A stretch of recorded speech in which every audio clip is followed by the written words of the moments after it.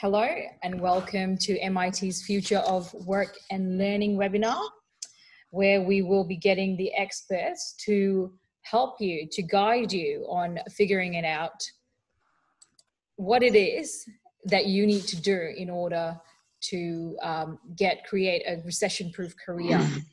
Find out more about our MIT online learning space, and also where's the future of work heading.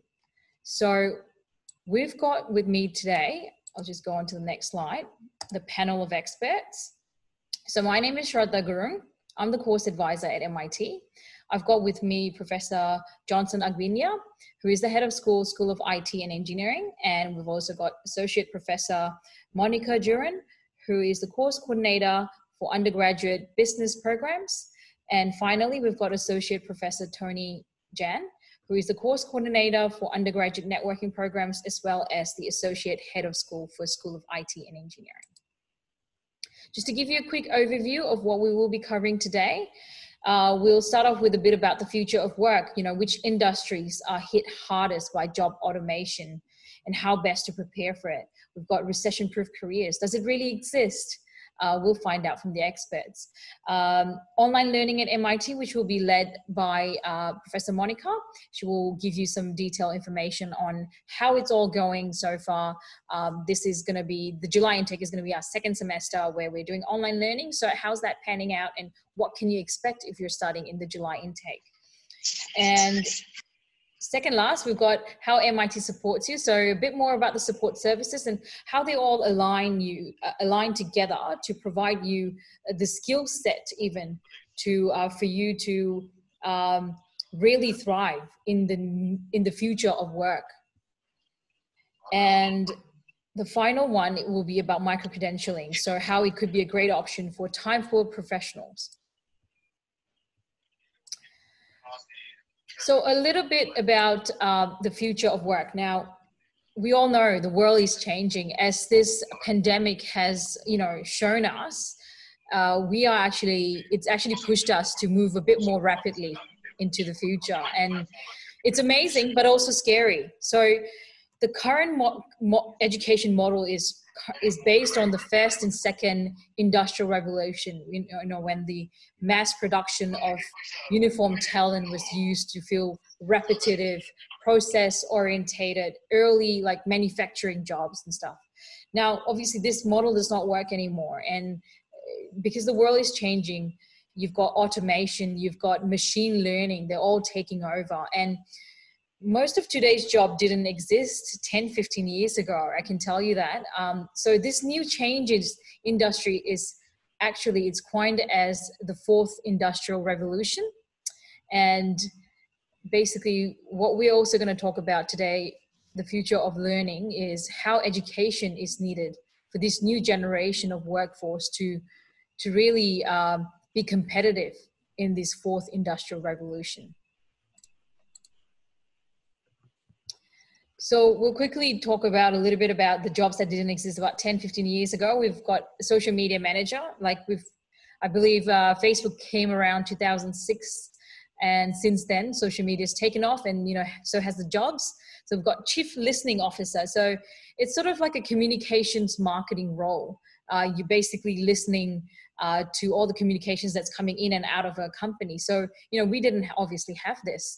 And we've got an SEO specialist, something that our digital marketing major actually covers. A sustainability manager, our business degree does cover ethics and sustainability as well. So if that's something that you want to go into, this, there is a job set for you as a sustainability manager that has only just arrived in the last 10 to 15 years. We've got a personal brand manager, user experience designer. So both of them, marketing and digital marketing units, majors will cover. Now for IT technology related, careers, we've got the cloud computing specialist. We've got app developers and designers. We've got big data analysts and data miners. So really, really exciting stuff. And those four are definitely something that, you can do from actually studying our course, getting a degree at MIT, either networking or engineering. This is something that you can actually go on to as a career. And we've also got obviously the virtual reality game developer. Even that is something you can do as well with an MIT degree, and a drone operator. So all these stuffs non-existent 10, 15 years ago. So you can actually imagine what will the next 10, 15 years bring. What do you think? I'll just put the question forward to the panelists. What do you think about the jobs that's coming? Or do you know any other jobs that doesn't exist, didn't used to exist 10, 15 years ago?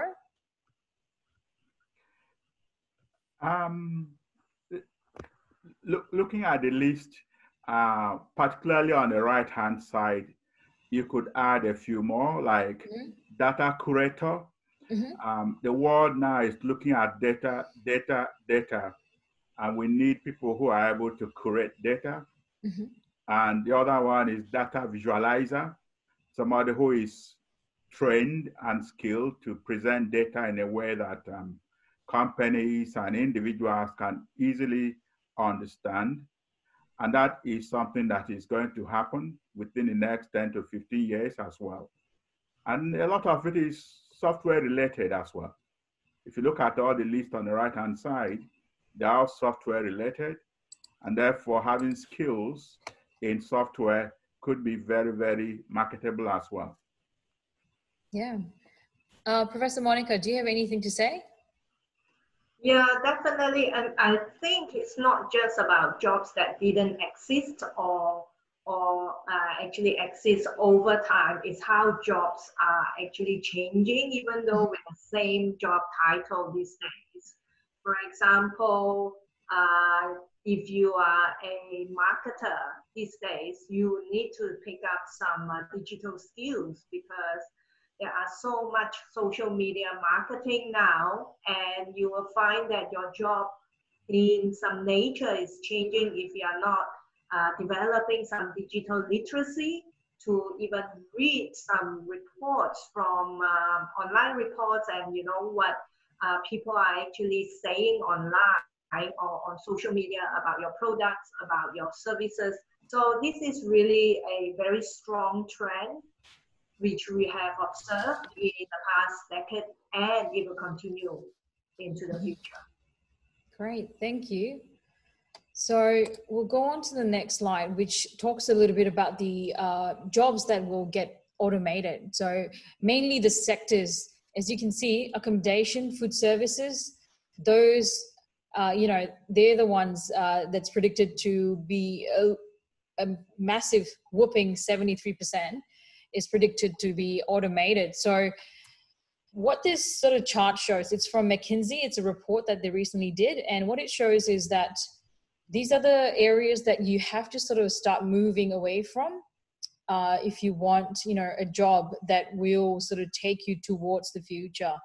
And so you can see stuff like management, you've got professionals, information technology, even administrative, they're at the lower end. So there will be some sort of automation, obviously, but there is just much less automation happening. But what it also shows is that you have to be digitally ready.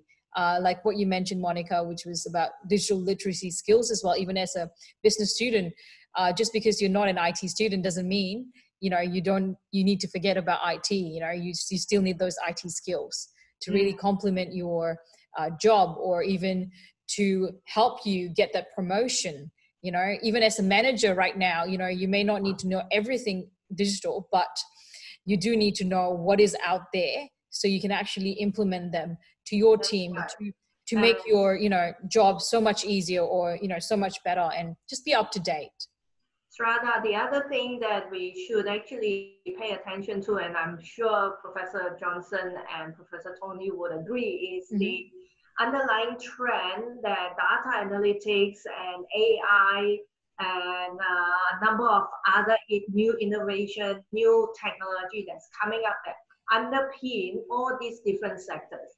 Not that that's right, we don't actually need people anymore in these sectors, yeah. But it is that we have developed so much understanding through data analytics, for example, in accommodation, food services, that we can automate the process of selection of information research, right? So that we actually reduce the cost of running businesses in this sector, but at the same time, it provides much more accuracy in the information that we can access to, and a much wider scope of access to all different things. So it is that we need to be paying attention to how all in these sectors or in the sectors that you are passionate about. Sometimes if I'm passionate about fashion, it doesn't matter that I have a degree in finance, but I will go and find a job in the fashion industry. But how is my job as a financial analyst in the fashion industry going to change over time? Great. No, that's really enlightening stuff. Yes. We'll move on to the next one. It's about the learning for the future. So what are the skills that you need in order to be competitive in the future, so that you can actually go out there and get into a career that you actually like, or even if you change your jobs, how easily can you actually change your jobs because of the skills that you've gained over the years? So you have to start thinking about it now. Like, these 4 things that that's mentioned on this slide here, you can see it's actually skills that the World Economic Forum has actually recently just told everyone that these are the skills that you need. Your students, graduates, everyone needs these skills. So stuff like global citizen skills, what is it? It's about collaborating. It's about teamwork, working and studying with people from different cultural backgrounds. Globalization is inevitable. So you got to prepare for it. You need to have also that global understanding. It's not just local, it's also global understanding, because it's going to affect us. You got innovation and creativity skills. And what is it to be innovative, and also the jobs of the future, it's not even created yet. So most of the problems of the future is unseen. You don't even know what the answer is. So you have to use your innovation and creative thinking skills to really figure out the answers to so many problems that the world is facing right now and will face later on as well. So future workers need to be innovative and creative and come up with all these new solutions. So this is something that our problem-based learning model at MIT also teaches our students. This is your degree has all that embedded. So these are the skills that you learn. And other than that, we've also got technology skills. So that one it's pretty obvious. As jobs will be more automated. Future workers will probably need to even learn basic programming. Like for me as a marketer, even I need to have so much digital technology skills, and I learn on the job and I learn on my free time as well. So on the job training and, is also so crucial as well. So the other one was the interpersonal skills. So that one is really, really important, especially, in a day of social media as well. Whereas, most of our students, future students will probably be amazing in social media, communicating.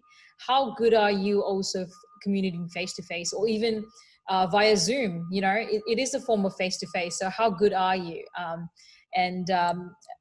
Stuff like skills of empathy, how have you got emotional intelligence, being able to see from other people's perspective, and future leaders need those skills to really succeed, and even to produce products, you need those interpersonal skills. So I'll let the panelists talk a little bit about this. Stuff like learning for the future. What does global citizen, mean in terms of our program?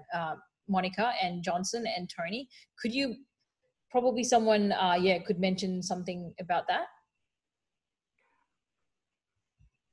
I think the best opportunity that our students have is the mixture of students from everywhere in the world. that mixture means that you have a foot in India, in Pakistan, in England, in Russia, in South Korea, any country that you have a student in your class or in your institution, you already have a network of people whom you could work with in future. And therefore, that opportunity is often hidden to many students. But if you expand your horizon and link up, know them, understand them, know their values, know their cultural background, what they like, what they don't like, what they would like to eat, what they would like to buy, what they would like, where they would like to go. You end up really, really now establishing yourself right from home at MIT as a global citizen. That's right. Yes, I think what this slide also mentioned is how being part of MIT, you know, even being a student here, where you get to work, you know, on group projects with students from all around the world, that will help you build that interpersonal skills, that will help you become a global citizen. Our students, you can also be members of, you know, committees like Student Experience Committee, Teaching and Learning Committee, and that also teaches you, you know, all these skills that really help you, you know, figure out creative learning skills, innovation as well, even stuff like that. Yes. So, and Srada, if I can add, sure. At MIT, we have the capstone projects, right? Mm-hmm. It really builds this global citizenship among our students because they have to be aware and be in touch with the communities around them, as well as bringing their own background, bringing their own experience to share with a team of diverse members, because everyone is unique and they are coming from, you know, different places. And so this is actually building them to have a good understanding of developing sustainable approach to solving problems. And it is not just a very limited perspective of the issues that they have to handle. So being a global citizen is really preparing everyone to have a really good career in the future. Okay. So the next is, so a little bit about our support service and how it actually help students become global citizens, you know, helps help them sort of create that emotional intelligence, and yeah, really, what do you call that? I just got a blank.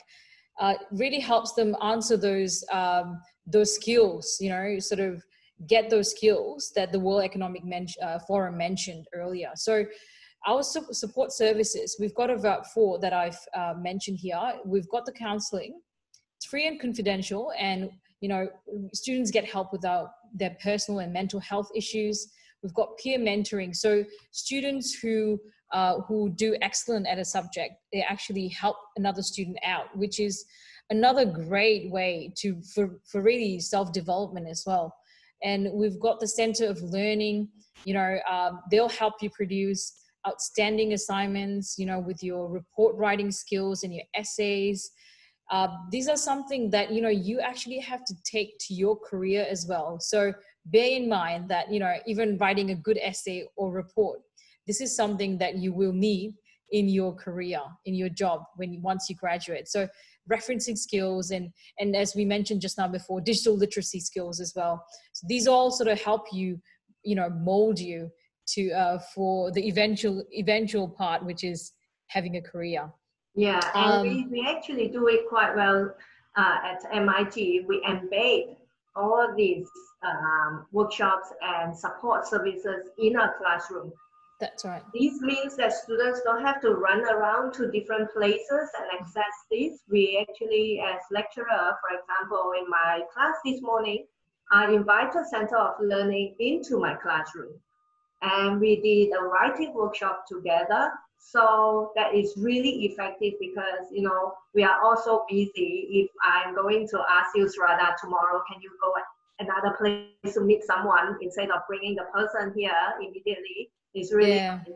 No, that's amazing. That sounds good. And I believe there's also the AIM module that first year students have to study. And that covers, you know, all these things about assignments, report writing, referencing. Yeah, so that's really, really good. The final one is about career development. So, you know, you get everything from coaching, one-on-one coaching, to the really minute stuff like the CV, you know, getting your CV done, getting, you know, your job applications, your interview skills, getting all of that sorted out so you can get a foot into even getting an interview. So we help you with that. We also teach you how to network and use social media. So stuff like LinkedIn, you know, to really open up your opportunities. And this actually reminds me of this student who, I think 2 weeks into her coming into Australia, she was looking for a job and everyone had told her, oh no, you don't hardly have any experience. You're not going to get much job at all.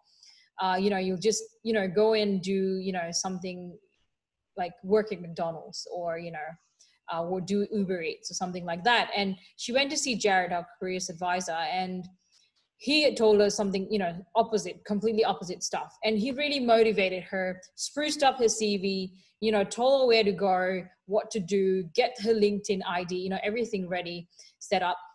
And you know what she did? She actually messaged the CEO of a company. I'm not sure if I should mention it. Dun & Bradstreet.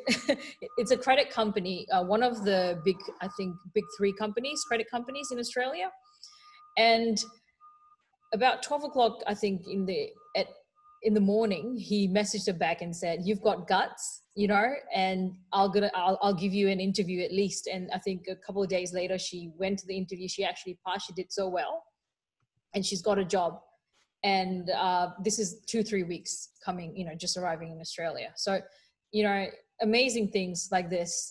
You know, you just need someone to really help you, and we've got that. You know, we've got all the personnel. The staff, really, really qualified staff to really help you out. And we are really serious about it because it's part of the assessment in the first year business communication unit.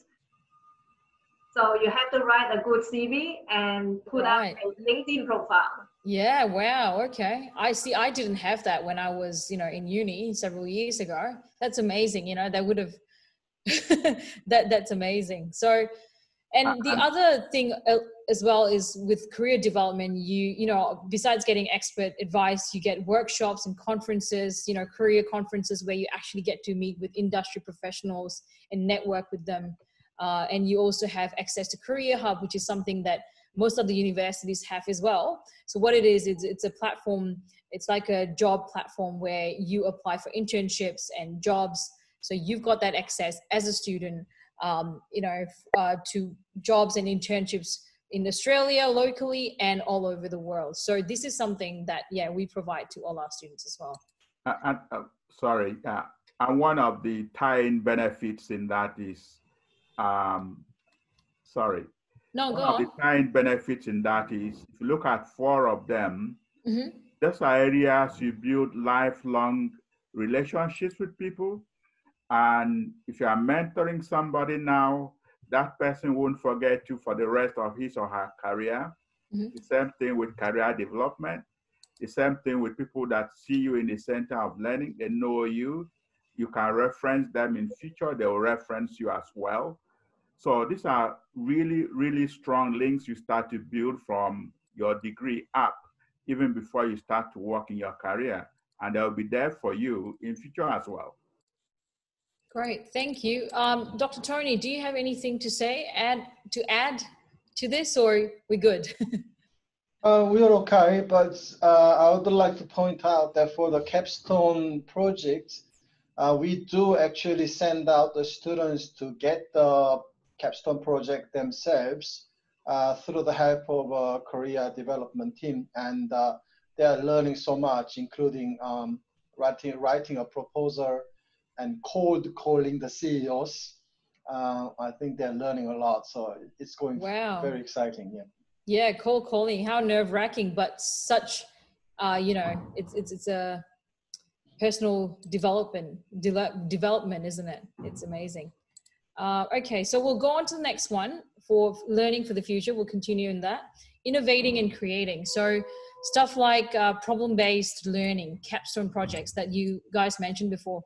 If you can talk a little bit about that. So how does each school incorporate these in their degree, in their course?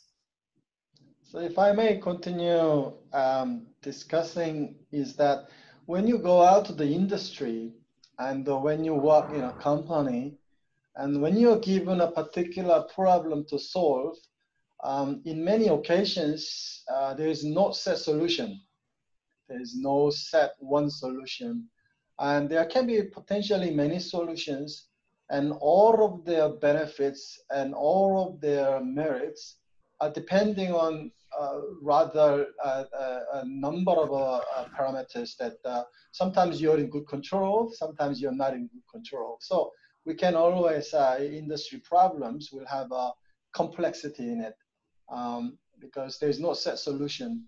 So what we would like to do through our capstone projects and later year study is that we are presenting you the problems during our assignment as well as during our class times. We present the problem so that you practice analyzing the problem and trying to come across potential solutions. And then you analyze these set of potential solutions and you make a recommendation based on your analysis. And your recommendation should come with the rationale. I think this is an excellent training for the students to improve their career opportunities once they graduate. And all those key terms such as problem-based learning, critical thinking, analytical learning, and all that comes to the point that we are trying to train the students to be able to think on their own and come to a critical solution and make proper professional recommendations. I think that's excellent skills to have in a rather volatile environment to be able to analyze things critically and recommend properly. Yeah, in the School of Business, we actually have a compulsory unit called Critical Thinking and Decision Making, which is really rare.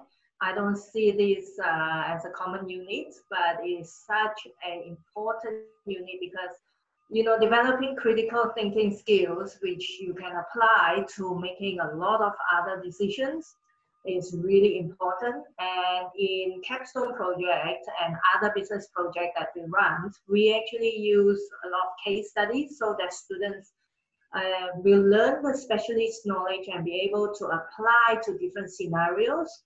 And for the project that they are doing, they have to analyze information from the real world. We have no textbook for them. We have no template for them. They just have to go out there and search, do their own independent research, do their own independent thinking, make up their own independent assumptions, test the assumptions. So all these steps is what they have to develop through the 3 years of study that they are going to do at the School of Business. That's great. Johnson, do you have anything to say or should we move on? A little bit, because the world is becoming more and more complex, and they also expect us to think in that direction. So all the simple thinkings in the past have been done. What is remaining for us in our 20th century and 21st century is to analyze problems and solve them. Think of SpaceX yesterday docking with the ISIS. That requires a lot of critical thinking and analytical learning. Somebody sits down to go through it. Where can I make mistakes? Where is mistake coming from? And they allow the person to make mistakes. And once the mistakes are all corrected, the system works. And the lesson there is, don't give up if you are making mistakes as you learn. Great, thank you.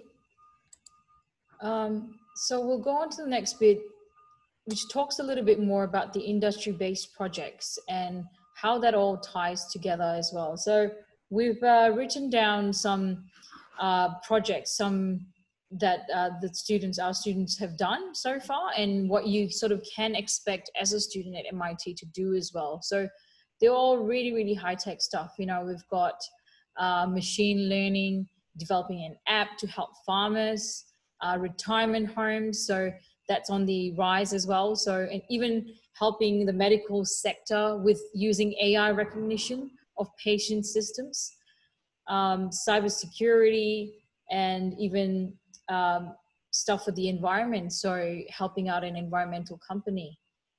Yeah, so could the panelists sort of mention anything of importance that you can tie in with this, how industry-based projects really helps students develop those global skills? Oh, I'll start briefly. Mm-hmm. As we discussed throughout the whole presentation was that we are going through industry 4.0 era. So in the industry 4.0 era is defined as the full automation of industry by use of artificial intelligence and data science. And one thing about automation is that once some things are automated, we really never go back. That's the thing. I cannot remember the time, and by the way, I'm in Sydney. I cannot go back to the time where I have to throw $2 coins to cross the Sydney Harbour Bridge. Now I just have an e-tag. I will never be able to go back to the time I'll be queuing up with the cars to throw $2 coins so the bridge gate will open. It's not possible. So I think it will continue on. This automation will continue on and on. And I think one of the things we need to really grasp is that we really need to have a good understanding of this new technologies such as AI and data science and so on. So most of the capstone projects are trying to introduce the students to those automations. If you look at the part where the Shraddha mentioned, the artificial intelligence-based medical support for the doctors. Oh yes, of course, the doctors can make make a judgment in terms of this, looking at the patient's symptoms and so on. But then computers can be used to process a lot of information from the patients and automate part of the decision making for the doctors, so that the doctors can be more efficient and effective, and it will be less error prone. So even yesterday, I took my pregnant wife to see a GP, and when she was trying to find prescribed medication for my wife, all she has to do was search the keyword on her computer, and some of the names of the prescription drugs came along, and she could, of course, the GPs have to have their own knowledge. But I think these automations are very exciting, and we're trying to introduce the students into the concept of AI and automations as much as we can through this capstone project. I am very sure Monica and Johnson has plenty more to add to this. And I think taking out from where Professor John stopped, one of the things identified by the current pandemic is the importance of health, sanitation, and also how to get the right medication at the right time for the right person. And you will find that all of the projects listed in this slide relates to them. If you are quarantined in a hotel in Melbourne and you are alone in that room, no one wants to come inside your room with food. They would rather drop your food or ask a robot to bring it to you. automation are things that some of these projects are also looking at. Or if you are now going to produce enough food for us in Australia to eat during pandemic or outside it, you look at the farms today, they'll never be the same anymore. Where you plant, what what fertilizer you use, whether you use fertilizer or not, are all embedded in the projects we give to you at MIT. So that as an engineer, you can work in the farm and they will recruit you, and big farms will recruit you as well. Or if you are in the hospital, you'll still be relevant in the hospital to look after data analytics for medicines and what medicine to give, like in Tony's wife's case, and where to find it, when to find it. All of that is what the world is going through at the moment, will be very, very relevant in the near future as well. Yes, Wow. and, you know, the School of Business supports these guys in IT, in engineering. We love their projects, the AI projects, you know, and all this technology, new innovation. But at the end of the day, you gotta find someone to invest money in developing all this new innovation. And that's why we are so important in the School of Business. As important as the IT specialists and the engineers and the AI specialists, because, like, for example, we have developed a HR workforce planning and system for a company that provide straws that is made of bamboos.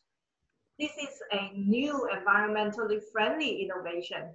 And we have actually helped develop a marketing strategy for a dry sanitation project, which is available for those, you know, countries or emerging economies where they couldn't actually find proper sanitation for their citizens. So this is where School of Business come in to help develop all the business strategy, marketing strategy, investment, financial analysis, to be able and enable all this new innovation to move on. Wow, no, that's amazing. You know, the takeaway I got from all this is, if you study a business or IT degree here at MIT, you can go on to do all these important jobs. And truly, you know, it's just the areas that it covers, the AI stuff that you learn, the networking, the cybersecurity, it covers such an amazing different industries, you know, whether it's health, environment, you know, whether it's food as well. It will probably even help food scarcity as well for farmers. So, and with the medical one that you were talking about in recognition of patient symptoms, you know, you could use that even on little kids who probably don't even know how to talk and say, you know, what symptoms they're having, you know, what they're suffering. You know, that could probably help little kids and help doctors diagnose them faster, or even animals as well. Because I've got a cat myself, and you know, if it gets ill, it wouldn't really know what to say to me, you know. Yeah, so it's amazing, you know, what it could do, and I'm just flabbergasted by the areas that it could help. So learning for the future, technology. Now, I know you've already mentioned a little bit about this, Monica, but what technical skills do business students need? You know, technological skills do they need for learning?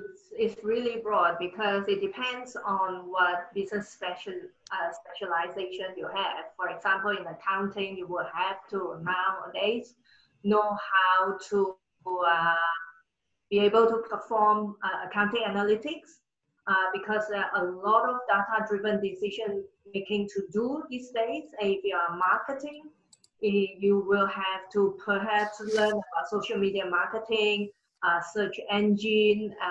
You will have to be able to perform marketing analytics as well. And if you are in finance, if you are in management, you would just look at LinkedIn, right? It has automated the search for talents. and is improving over time. And the recommendations that you get from the system and you get from, you know, the network of people that is joined on that one platform itself is extensive. So these are the skills that is not just related to what your business field is, but you can develop and enhance your digital literacy. You can also work in a diverse team with the IT specialist, for example, with an engineer, with an AI scientist, so that you can be a good project manager that lead the developments of all these exciting innovations. So from time to time, you will have to upgrade your digital skills. Yeah, no, that's good. And to help you do that as well, I believe our business school, you can actually take electives from IT. You know, business students can actually study some IT units in their electives, and I believe IT students can also study business units as well. They can do more than that. Yeah, go on. They can do more than that. In addition, we're now moving into when we share projects. So the IT students will do the IT side of the project. Wow. And the business school will do the business side of the project. So it's a win-win for the two groups of students and for the two schools as well. We may know the IT more, but they know business side more than we do. And the two schools are now working together as well to make sure that you can have a project that is shared by two schools. That's right. We have two examples this trimester. That we have a smart helmet project that has been developed by the School of IT and Engineering at MIT. And this trimester, the School of Business students are developing the commercialization strategy for the smart helmet. And another project is for a smart recycle bin. So we're actually working together. It's almost like a little business, little company that we have formed around all these projects that we have. Wow. Yeah, that sounds amazing. I think the right combination of an IT skill and right business skill probably will attract highest salaries in these days. I think Monica is running a hub on combining business and IT programs. I remember that as a bite. I think if the students have good understanding of an IT combined with great understanding of business, they really are a great candidate to attract very high salary. I can actually mention a little bit more on that because I have many students who have graduated through my past 25 years of teaching. And I have to, I mean, amongst the ones that I know, the person who's making the highest salary right now is actually working as a sales engineer. Sales engineer being that you have the technological skills and you will market the new IT products to another business and so on. So I think they're like, she's making more than 250K, if I remember correctly. Wow. I just wanted to share that just to motivate our students. No, that's great. And that's what they come here for, you know, to really broaden their horizons about what kind of jobs they could get, you know. They look at their skills that they currently have or that they want to develop and think about what career they want at the end of it or what career they can aim for, you know, by developing their skills here. So it's amazing. Thank you so much for that advice about that, you know, your story. Do we have any other inputs before we head to the next slide? No? Okay, great. We'll just go to the next one. Oh, actually, I think that was just gone back. Interpersonal skills, something that, you know, is so important, but it gets overlooked often enough. Can we speak a little bit about it? Essentially, focusing on a lot about how, you know, our project units, how it actually helps, and why did we even introduce project units? Was it mainly to answer these interpersonal skills that, you know, students lack most of the time? Could you speak a little bit more about it? Yeah, definitely. Professor Johnson. I think, thank you. One of the things we do, one of the reasons for introducing projects is these three real ideas. One, we group students together so that they can relate, not only on the technology level, but also one-on-one, personally. The second reason is in that group, there's going to be major leader. And the other group members will learn to lead as well. Because if you have a good leader you are working under that good leader, you are most likely going to learn how to be a good leader as well. And therefore, they actually participate and learn. The other third reason for putting students in a group, you share skills. No one on earth has all the skills for making anything. One person might be good in writing, you are good in connecting components. The other person is just good in presenting your ideas to the market. And within that group, all those skills are brought together. And if they work together, then you are going to come out with a very, very successful project. And indeed, you see also that within the group, there is somebody that could be doing so well. The other person is not doing so well. And you need to help. And you need to understand that all the fingers in my hand are not equal. And therefore, sometimes you have to have empathy for your group members and chip in and get the work done. And then the group benefits as a whole. Monica?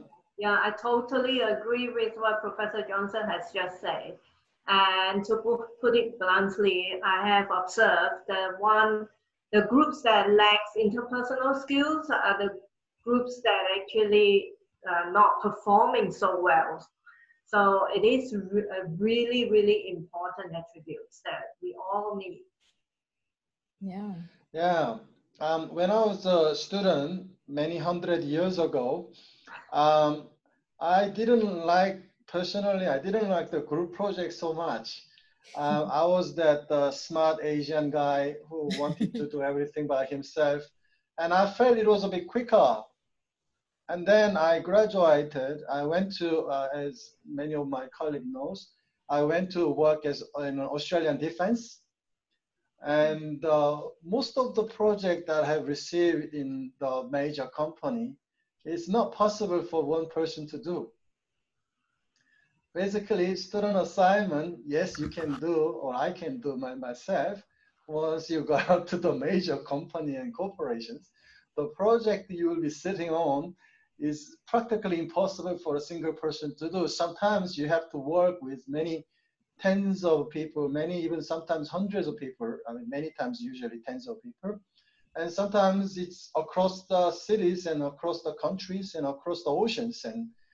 And then I realized there's great skills that I need to have, that including the working with other people across the physical distance, as well as having the leadership and empathy to understand the other people. I think it also relates to the global citizenship we discussed before as well, because I think the earth is becoming too small. With the internet, social media, and all these communication tools, including the Zoom, I think the earth is becoming very small, and we got to have a good empathy and good understanding of other people to make your project a success. Otherwise, it's not possible to be done. Yeah. That's just sharing my part. Yeah. That's right. When I was at Deloitte, and I have to always form the teams for every single new project that comes out, I have to go to the resource manager, grab whoever I can work with, and I know they work well in the team. Those people are usually not available. Why? Because everyone knows that they are good team players and they are the hot assets in the company. Everyone wants to grab those people, and then whoever that's left behind in the register, we beg the resource manager to just, can you just replace this guy with another person? I really want to work with the other person. So these are the good attributes that is so easily observed at workplaces that we all need to have. That's right. No, it's funny that you mentioned this because this sort of happens obviously while you're doing the group work or any project. So what kind of advice do you have for students who are having to do group works? You know, how do you get that, make sure that it turns out amazing? You just have to have an open mind, I think. Mm-hmm. Have empathy towards others and learn from each other. Yeah. Tony and Johnson? I suppose you go, Tony. Okay, I'll be very quick. I think within the group, as a leader, I think there is a room for young students to learn how to encourage and motivate other members so that they can excel and perform better than what's expected. There are many times that we can improve them and make it work as a group. Of course, it's challenging, but there's always a room to improve for everyone. Sorry, Johnson. Yeah. I wanted to say that one of the things I learned in working in a group is that the failure of a group is my failure, and the success of that group is my success. And usually that is what I look for in the group, because I know that if we don't work well, we're all going to fail. You can't go out and say, you failed. It is the group that failed. And I think it is something we want students to learn early, so that when they go into industry, they emerge as group players and also can stand on their own when there's a need to stand on their own. Yeah, no, that's a really good point, actually. Yeah, it's something that you need to start, building, so that once you get into industry, you're actually prepared and you know all the things that you need to do to get a really good group together and make your actual project a success. So really, really good advice. Thank you very much. We will go on to the next segment of the presentation today, the webinar, which is about online learning at MIT and how that's working out and what we do. What can you expect as students of studying online for this July intake? So I'll probably have Monica who can start with, start off. Yep, so we have run a virtual classroom starting from this trimester. It has been a success. We have been to many webinars organized by TEXA, and we have compare notes with other universities and institutions.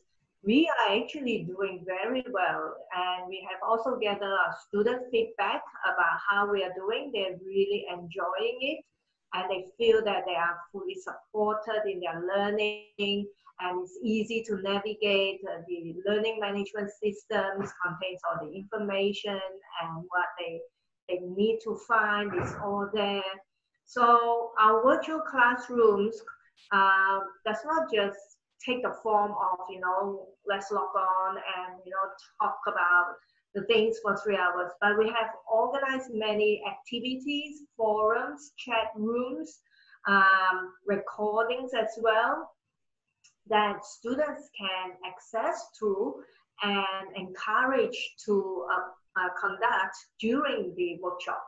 So we are running it not just like a dry 3-hour lecture that, a lot of people would just fall asleep and they will just look at very boring PowerPoint slides. It's not like that at all. So we try to engage our students through many different formats and forms of interactions. And we also provide ongoing consultation for students who actually need help in incorporating the help from Center of Learning and counselors and mentors. So if you study at MIT, you will feel like you are living with a community, a close community who is always there for each other. And we have course coordinators, and we have the head of school. They will actually call you. I mean, anywhere that I have studied before, I have studied in the US before, in Canada, and now in Australia, I have never received any call from my teacher.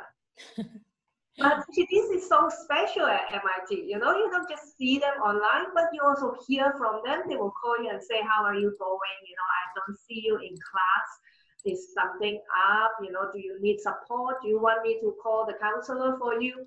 So it is really that very warm and supportive feeling that you have studying at MIT. I think that is really special. So when you see online learning, a lot of students will think, oh, okay, so this is really, you know, a lot of things will be disconnected. I will just be like here and no one will care about me.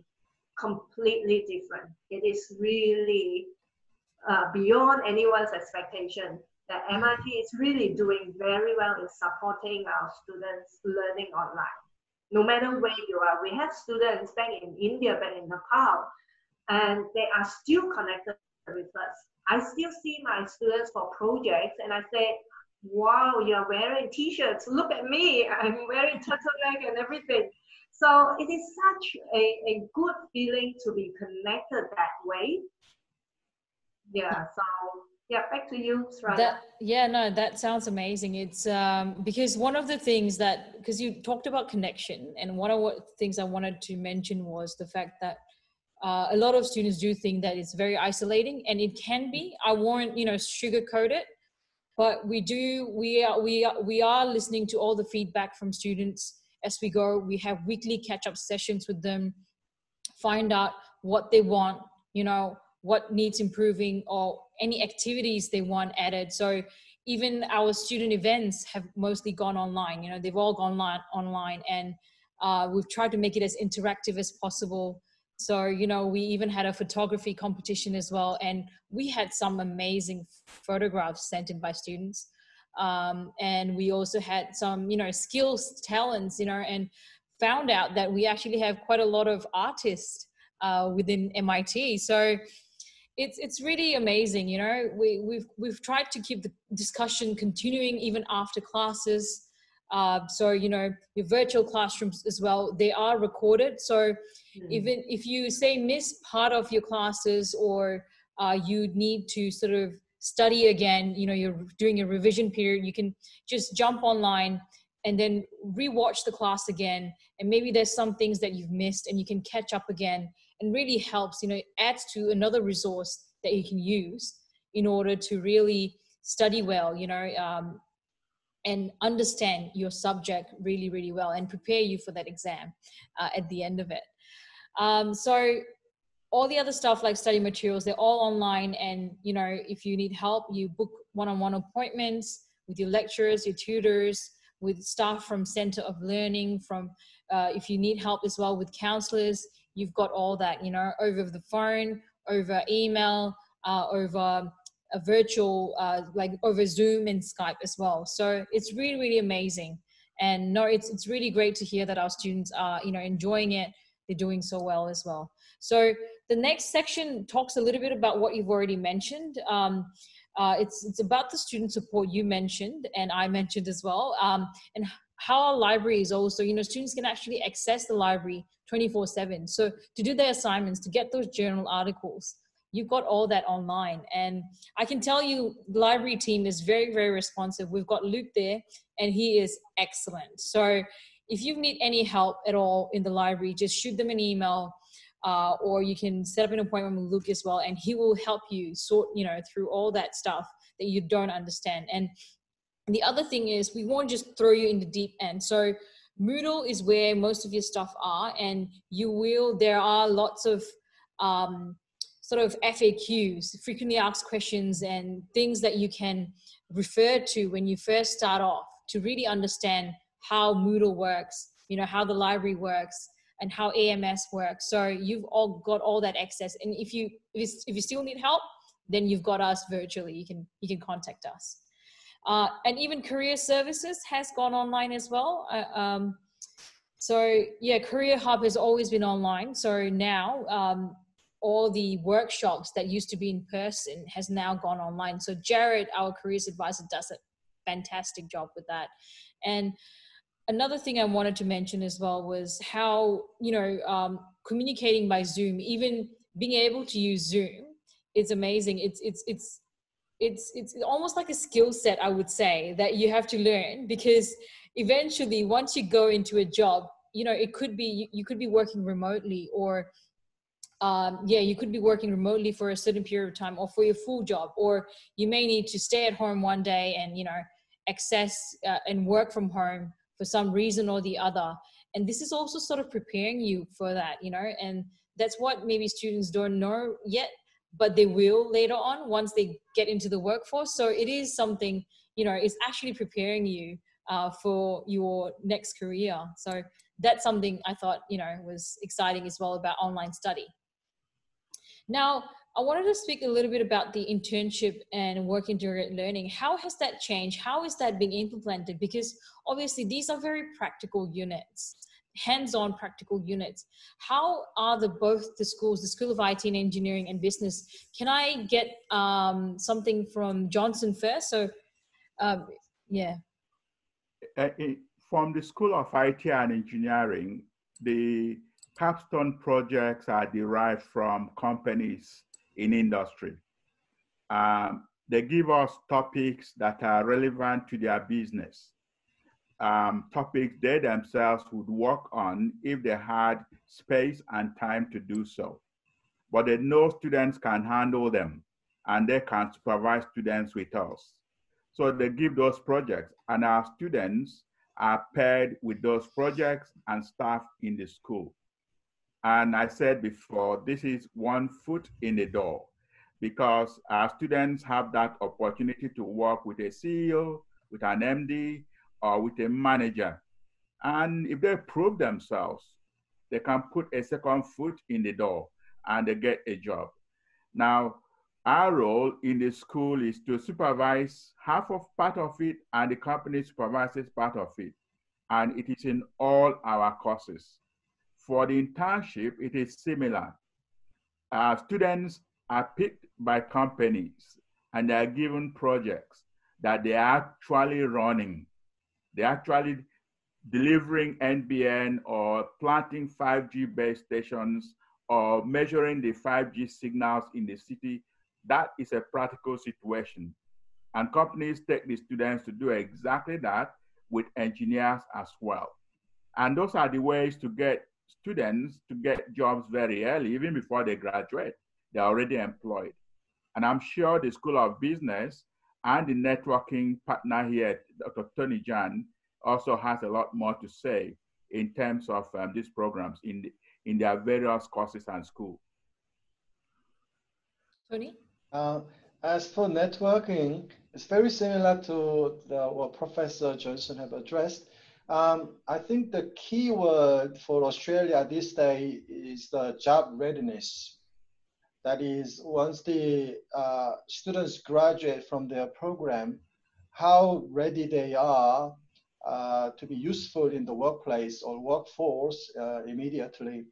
And that has been the question for some time, because many of the past education system focused a lot more on theories, less on practicality, and also the skills that may be required to be part of the workforce immediately. And only recently, many of the Australian institutes took an interest in bringing up their courses to be more practical and more industry oriented, so the students will have more exposure to the industry. And as part of this is work integrated learnings. There are several phases to this. Some of the things included the assignments being completely case-based studies.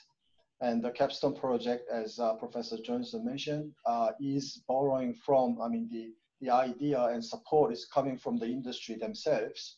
So they will have that exposure to the industry. And then some of them actually cleverly utilize that opportunity to actually win the internships and so on.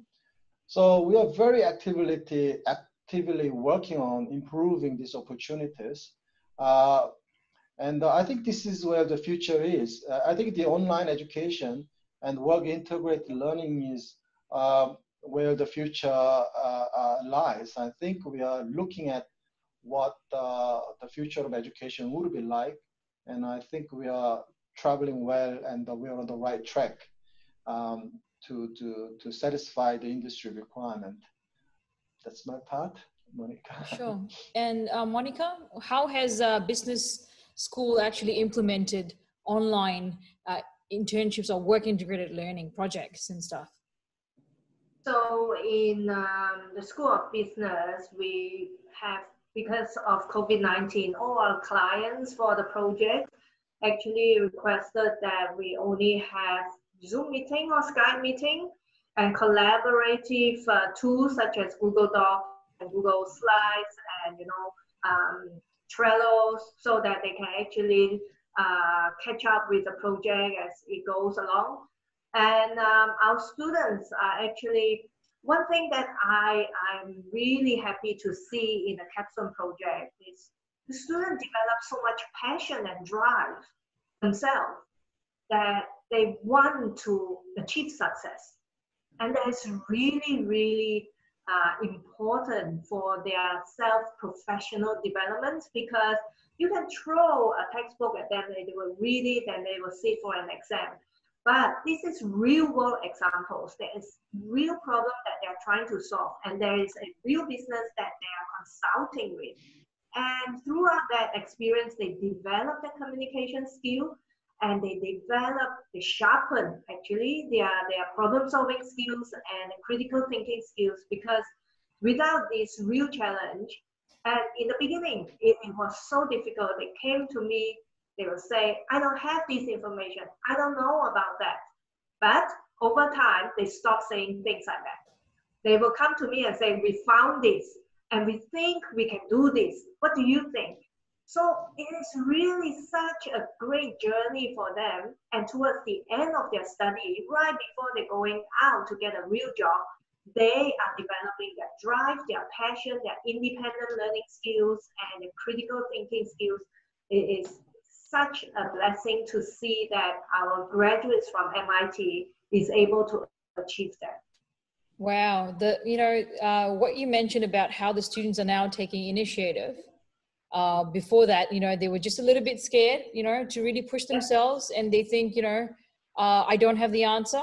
But at the end of it, they think, I don't have the answer yet, but I'll go and find it. And, those are the sort of attitude, the skills that I find is really, really valued in the workforce. I can tell you now as well, my managers are the same. They want someone, a graduate, when they come into work, they give you a problem and you figure out the issue. Yes, you can get some help as well, but you need to have that can-do attitude, that attitude that says, okay, I don't actually know the problem, the answers to that problem, but I'll find out, I'll use my resources to find out. And it's essentially teaching students to be resourceful, and which is amazing. Yeah, because Education 4.0, as proposed by,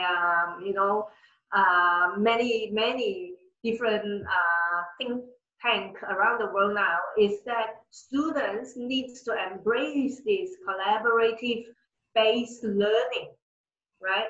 They need to teach each other things, just like what Johnson has mentioned just now. You need to learn from each other. That is how you develop in your own career in the future. Yeah, that's great. Do we have any other additions would you like to add anything more to the points that we've already discussed today? No? Okay, we'll move on to the next segment, which is about micro-credential, and then we'll circle back to sort of talk a little bit about, whatever we've talked about today. So micro-credential, I will pass the mantle on to Monica, who will talk a little bit about this.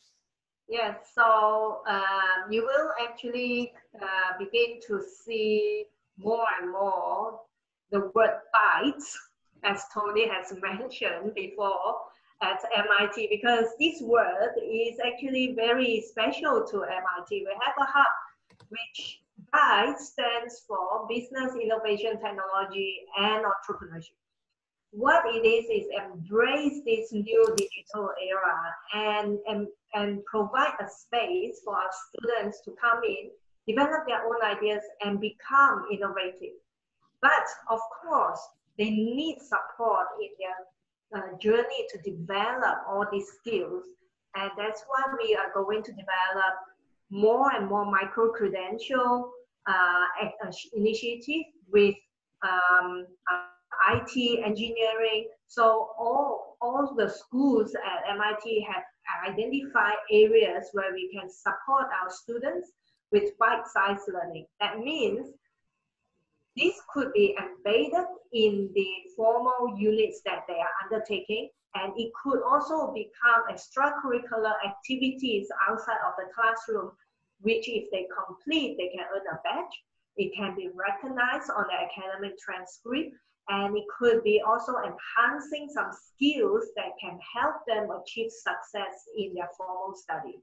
So that is why we introduce micro-credentials to help them develop knowledge that they may need a little bit more push towards, and it helps them to develop specialist knowledge that they may not get it in their formal study because it doesn't belong to the formal study plan that they have, but they want to add on to what they can access to.